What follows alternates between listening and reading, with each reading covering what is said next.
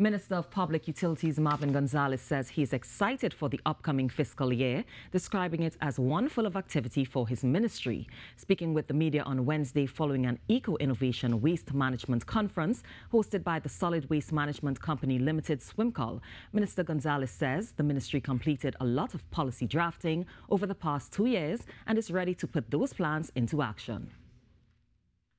I got an allocation in the budget that will allow me to start some of these critical projects to improve water supply all across Trinidad and Tobago.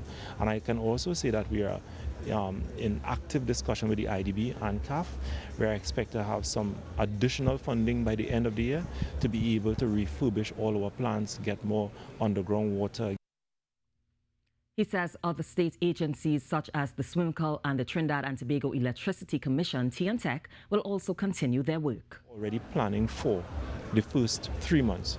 We have already completed our contract documents, we have already completed our procurement documents, so that as soon as the budget is passed and the allocations are approved, we are going full speed ahead. Minister Gonzales says the government is intent on returning the beverage container bill to Parliament during this session.